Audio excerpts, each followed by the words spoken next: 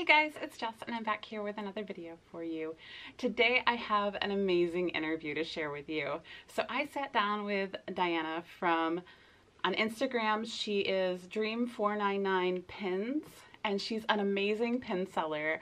I wanted to answer a couple of those common questions a lot of new pin people often have about where do pin sellers get their pins and how do they determine price, along with a whole bunch of other questions. So I hope this interview is really helpful for you, and let's just get into it. I know that you're a pin collector. How did you make that jump from collecting to selling? Oh goodness. So actually it was kind of at the same time when pin trading started in the very beginning of 1999.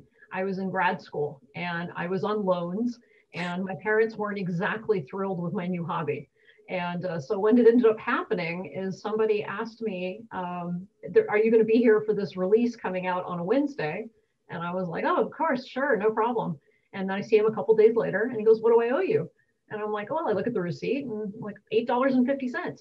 And he's like, are you sure? And I'm like, well, why wouldn't I be sure? And he's all, well, it's on eBay for $50.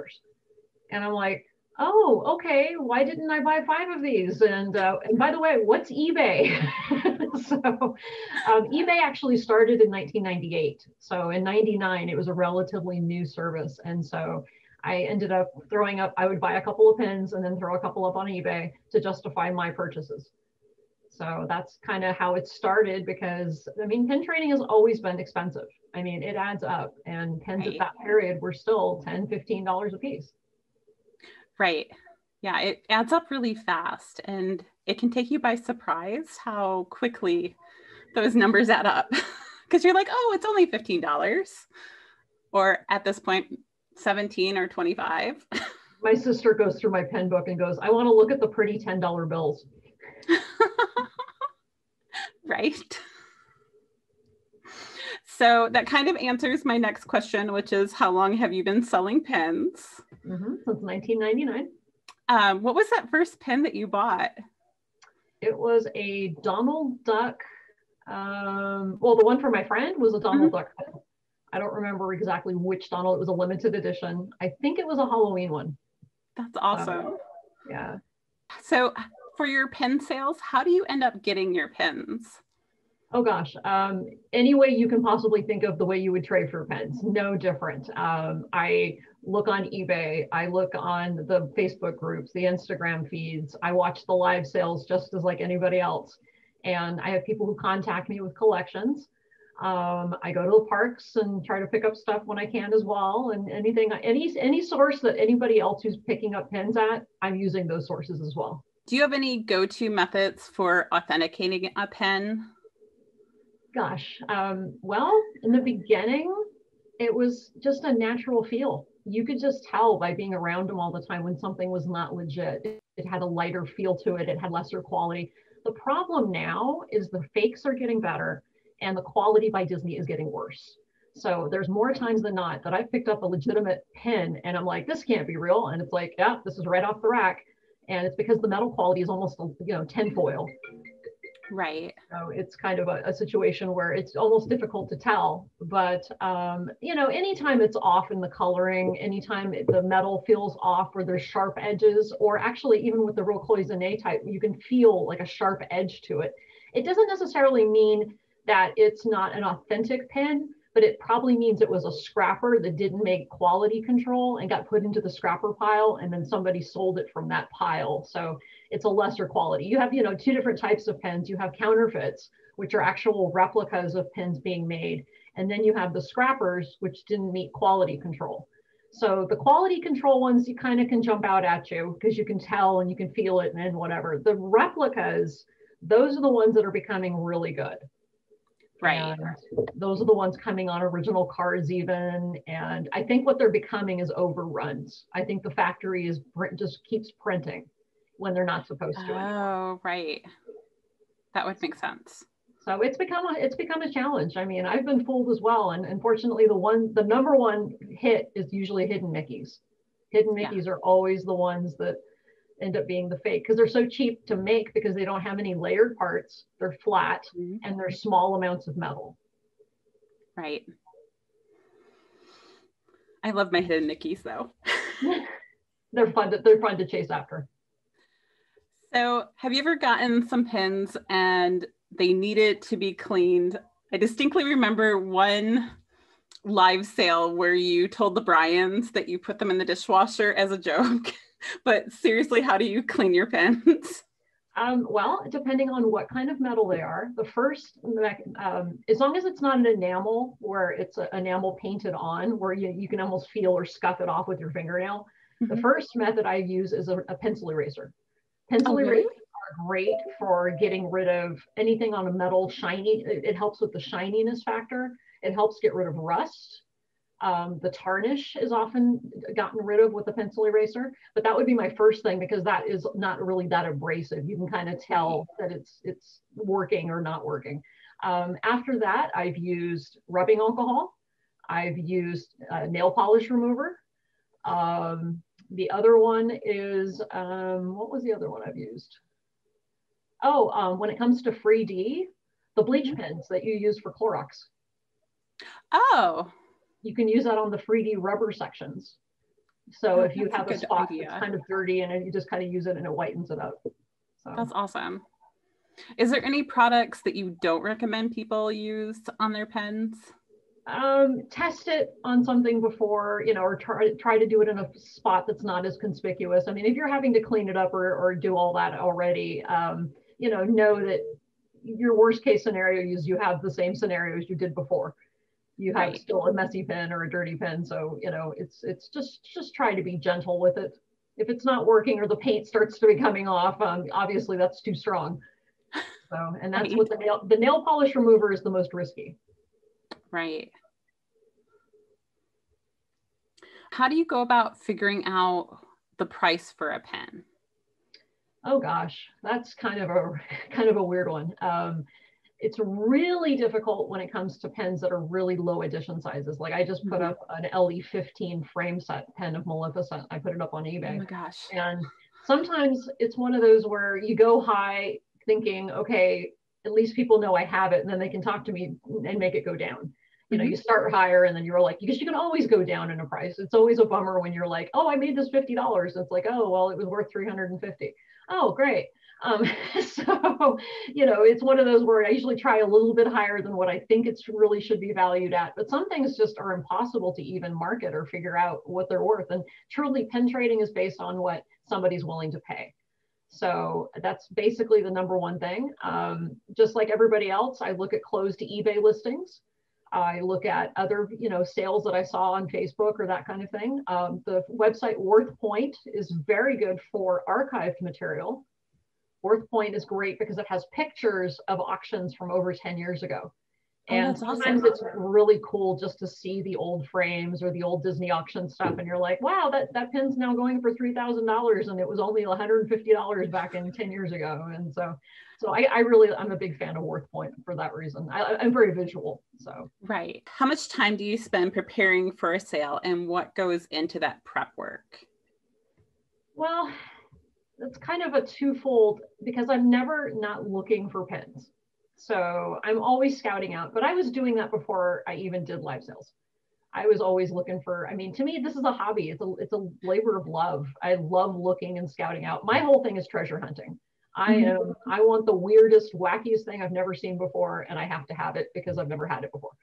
So the scouting part never stops.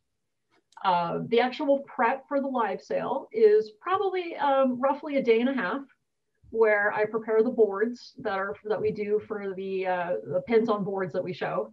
And then I have all the individual pricing. And I like to look up a little bit more information than just a price point. I like to know the year. I like to know the event.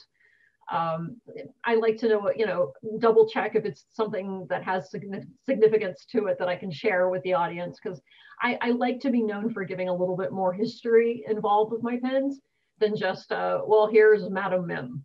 Okay, where is this from? How, are we talking a decades old pen? Are we talking a brand new pen? Are we talking, is it from an event? What makes this Mim special?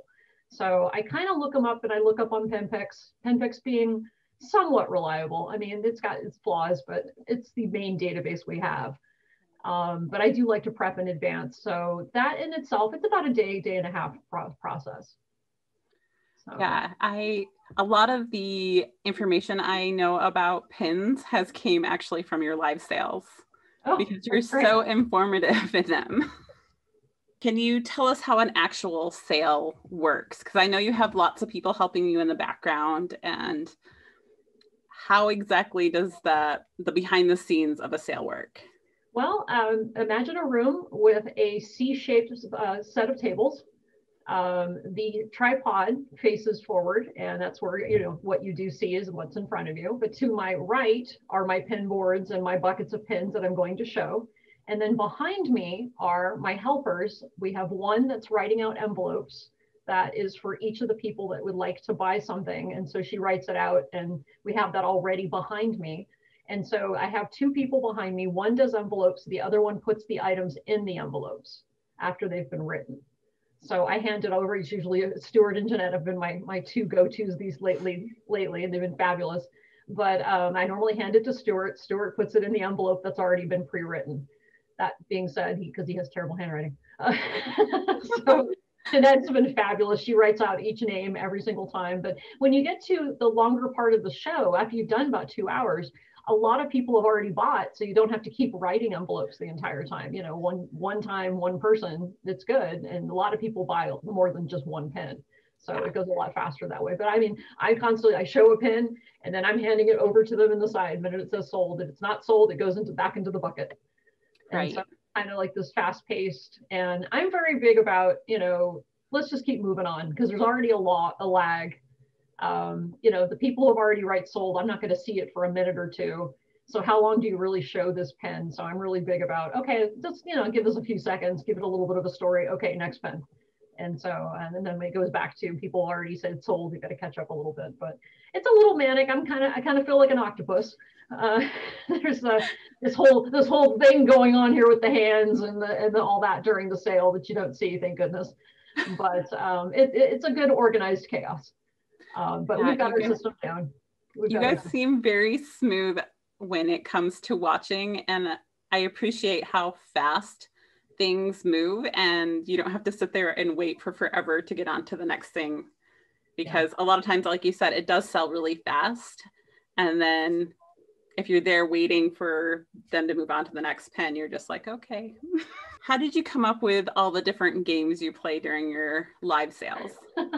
Trial and error. We've tried so many different games and so many different things, and just coming up with different stuff. Like we just came up with 2 years ago, we did the how many pins are in a jar.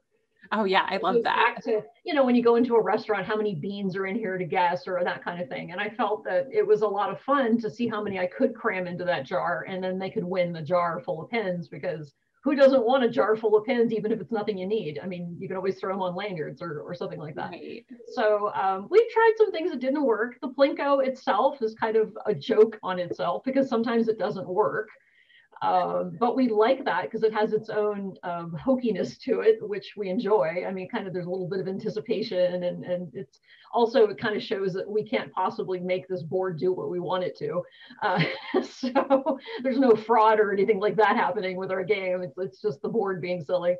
The other part is people also don't realize is that in order to have it in a certain angle, it has to tilt. And so the way it tilts doesn't allow the chip all the time to go all the way down as when you really would play the game at a party. So in order not to have a glare on the screen and that kind of thing. So we've got the silliness there, but we've tried different things. We had our Battle of the Bryans, where we had the two crazy boys that knew nothing about Disney, which was fun. It was fun asking them questions and embarrassing them by it. Right. Which they were good sports, of course. And so we've just kind of, come up with stuff. It's very typical for live sales to do stickers behind things, whether it's behind a package that you're buying or behind a pin board or that kind of thing. So that's pretty common. I don't think anybody's really doing the Plinko. Marcy Mouse used to do it for a little bit, but everybody kind of comes up with their own ideas and tries not to copy. And there's a general respect between the sellers, not to make an exact, but there's certain things where there is only so much you can do. There's only so much you can do with a live feed, and how many guessing games can you have, or how many trivia contests can you have, and how do you make it more fun? So it's just kind of, like I said, it's a trial and error. We try to have fun with it. We try to see, and then we also, keep track of how many people are leaving the room the minute this game comes on. There's certain games that aren't popular, and so be it. We learn. I mean, it's been a lesson. It's been a lot of trial and error with regards to what works, what doesn't, what people want to see. But the fact of the matter is they're there for the pins, and show me pins, and show me games with pins, and show me prizes with pins. And that kind of just comes down to pins, pins, pins. So that's what we've found that works the best. Are there any red flags people should be aware of when looking at different pin sellers? Oh gosh, that's tricky. I have found that bad pins are normally in groups. When you know a pin to be a bad one, and all of a sudden that whole series is bad, or that whole, occasionally one will slip by on a good seller. That I can excuse and see that. But if you start to see like all of the teacups, all of the dark tails, all of the horses, and all, you're like, wait a minute, this is becoming a pattern here. Kind of goes with your intuition of, also, if all of a sudden the prices are like more than, a third of what you're normally used to, it's probably because they have 15 to 20 of them. And that isn't the normal way those are released in the first place. I mean, the dark tails, you'd be happy to have maybe 2. You don't have 15 of a dark tails or 15 of a WDI pen very often. I mean, there's some small exceptions, but my first thing is you see them in groups. I mean, just as you watch on eBay as well, people know the named sellers. They know the Ice Bay. They know, certain ones to like Doug's pens. They know those people, and they know to stay away from them. But you'll notice that they're in groups. You kind of normally, it's very rare to have a person selling legit pins and bad pins all mixed up. One usually is dominant over the other. So typically when you start spotting, if you spot 2 or 3, it's most likely their entire lot is probably bad stuff. So it's just kind of, you just kind of get to that gut feeling. And the respected sellers, it helps having the database, the PSA and the warnings and the different recommendations that you can have for people. But, it's just, the more familiar you are with pin trading, the more your gut instinct comes in and says, this deal is too good to be true, or the too many repetitive listings of the same pin. Somebody has six LE100s of something that's not typical. So that's where the red flag would come up. So you sell pins both on eBay and on Instagram. Do you prefer one method over the other? They're totally different. I love the interaction I have with the buyers on Instagram. I love the talking to them during the live sale. And I also like talking to them privately in the message system because it's very quick. I can do it anytime on my phone and that kind of thing. eBay is not so much communication friendly. I mean, you can send messages, but there's not a chat going on. There isn't a back and forth that's very, very fast. But the good part about eBay is I use it as a showcase. I use it as, instead of somebody writing, I mean, when somebody writes to me and says, hey, I collect Minnie Mouse, what do you have? And it's like, wow, like 800 Minnie Mouse pins. Well, then I can say, hey, go take a look at what I have up on eBay, because that's my showcase. It's far easier than having to go dig out all 800 Minnie Mouse pins. I hopefully have at least 200 or 300 of them already listed that somebody can just go and take a look and see. So I use a hybrid method between the two. They're completely different. They're different. I mean, eBay, of course, is older than Instagram. And Instagram has a whole different, it's just a totally different feel doing a live sale. The live sale itself is a kind of more intense. It's a more intense process. eBay is much more lax, where I can choose when I list and decide, I used to list 7 days a week, and now I'm down to 1 day a week. And it's because the Instagram takes so much more of my time. But I also have much more popularity on the Instagram than I do on the eBay. So it's kind of, they're different for different reasons. And I like eBay, but unfortunately they also are going up in their fees. So it makes selling a little harder when you've got a 15% commission going to them. I mean, I understand they have to survive too, but it makes other places much more appealing, such as Facebook, such as Instagram. So there's that kind of situation as well. How has the pandemic affected your pin sales? Oh gosh. Well, it's interesting. We have gone up in our sales. Oh. We have more people buying because I think they're stuck at home and they're bored and with nothing to do. In the very beginning of COVID, the live sales were so popular because we were something to do on a Sunday night. And it was something to watch. It was something fun. And people were all about doing online buys. The online purchasing was huge. I mean, there were all these articles about Amazon being at its top ever. And I mean, it just, people were just bored. And so they were buying things for their collections and that kind of thing. The interesting part is that COVID affected us in trying to find pins. Finding pins was actually much more difficult because you couldn't go to the park, and the park didn't have any limited editions released anywhere in the very beginning. We didn't have Shop Dizney doing anything, and it took at least a couple months before they started doing the park stuff. So it became one of these perfect storms of nobody was selling their pins, and your only resource was basically eBay and waiting for a collection to maybe pop up. But the finances weren't hurt that bad in the very beginning of COVID. It was mostly a boredom factor. And so our sales went through the roof. And then we hit a point where our inventory disappeared.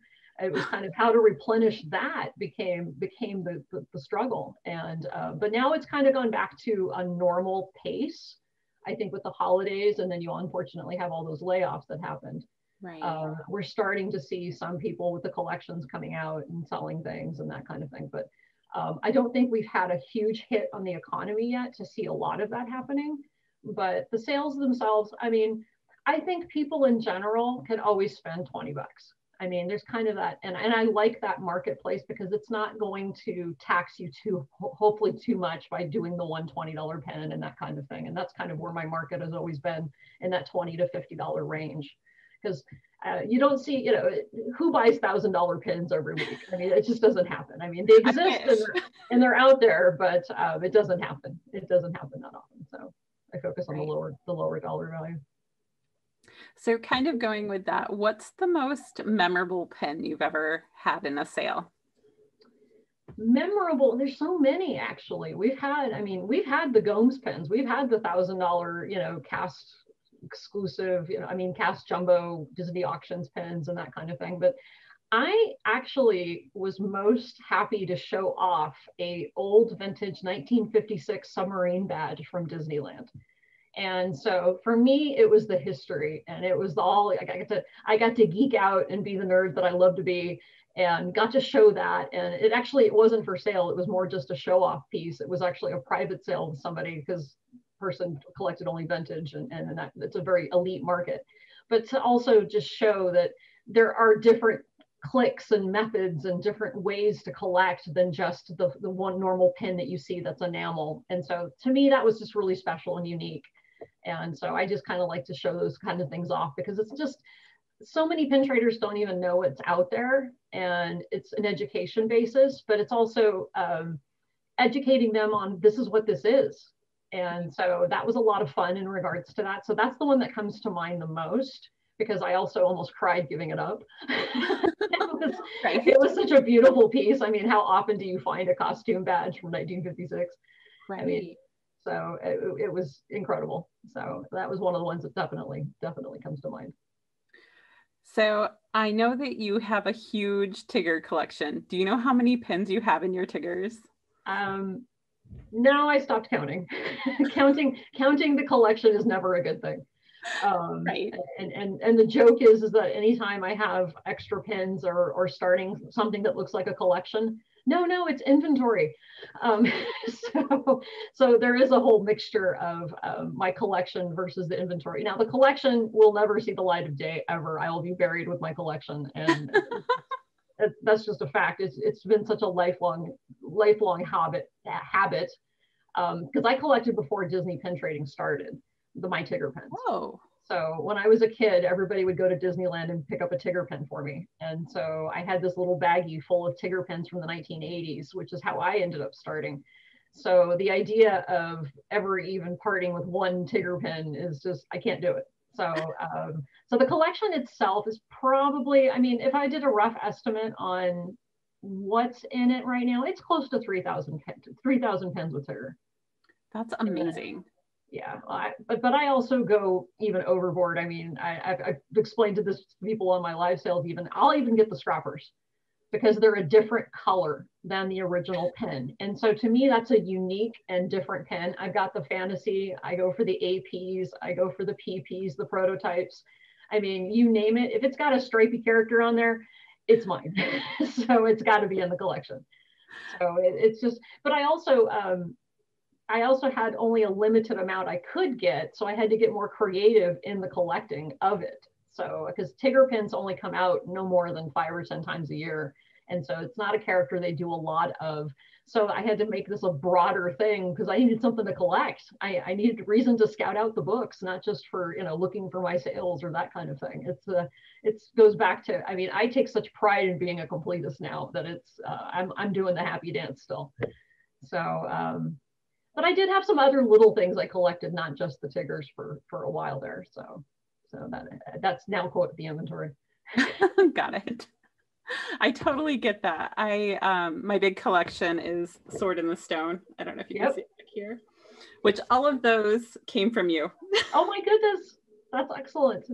That's excellent. Do you have the whole set there of the WDI ones? Yes. That's awesome. And the center is a fantasy pen that is actually them at the dueling, like their stamps back to back. I love that.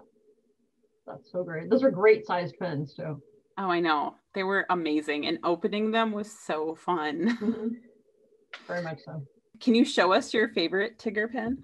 Is it close? Well, okay, that's almost like picking between my children. So, I have one that is one of my favorites. This one right here. This is Tigger dressed as Teddy Roosevelt, and he's on a hobby horse, and he has a Winnie the Pooh with him. And the reason he is my favorite, well, one of my favorites, and actually I'm looking for the prototype of this set, is that I was a U.S. history major. And so the fact that it has Teddy Roosevelt with the teddy bear with him, because that's what they nicknamed the teddy bear when he was in office. So the fact that he's got the hobby horse and doing the whole historical thing, it's like there's multi-levels to the pen. It's not just here's a Tigger looking cute. I just kind of, it resonates with me on that. I love the little extra details of it with the teddy bear, and of course it's Pooh. But so that's the one that my grail is to find those in prototype, and then I will have everything in prototype that's patriotic or history related with Winnie the Pooh, with Tigger. Wow. So that's one of my favorites. But again, it's hard to pick. I mean, I go through, it's Halloween, so right now I'm happy to have there's a Tigger dressed as a little devil, and he's got such an ornery little look on him, so he makes me happy right now. And then, it's like it's seasonal. So it's kind of, and I try to show off some of those frames. I think we see a lot of him in the fall, like around Halloween, it feels like. They do a lot of Winnie the Pooh Halloween pens. Yeah, they seem to at least put them on one for the season. So that's pretty much all the questions I have outside of how can people find you? Well, it can be found on Instagram. Every Sunday night, we do our live sale from 3:30 until 7:30 Pacific Standard Time. That's Disneyland time because we're in California. And we normally don't take a day off, so we usually are there every Sunday. And then I'm also on eBay as Dream499. And so Dream and the numbers 499. Crazy little story back there too, but it's a whole nother day for another day. But that's how you can find me. And I'm always open to people's questions. I'm happy to help and direct people in the right way. I love talking to new traders. I'm not, one of those who feels it's a waste of time. I really do love educating people on, the goods and the ins and the outs, and leading people to at least not to go too crazy or bankrupt in that first month of pin trading. So, which often happens with somebody who's so enthusiastic about it. So kind of get them to calm down just a little bit. You got to pick just 2 characters. Right, don't collect everything. Things with pointy backs just does not work. It's too broad. All right, I hope that was helpful. And I love Diana's pens. I mean, she has amazing pens that she gets, and a lot of my grails have actually come from her. So I hope you check her out. Like she said, she has Sunday afternoon / evening sales, depending on which time slot you're in. I'm going to go ahead and link her down below so you can find her both on eBay as well as on Instagram to catch those sales. So I hope you guys go and check her out and see what she has. Maybe she has something that'll fit in your collection. And don't forget that she also does these pin boards throughout the week on her Instagram that'll have the lower priced pins, usually things under $25. And then on her live sale, she does the more expensive pins, usually starting at $25 and going up. So just so you know what to expect, because a lot of her pins are of a higher quality, and so they do cost a little bit more, but not all of them. Like, she does have cheaper options for people. And I know that in the past she has combined orders for me. Like, I found something on eBay that I want to get, and I've been able to message her and say, hey, can I combine this pin with my live sale order?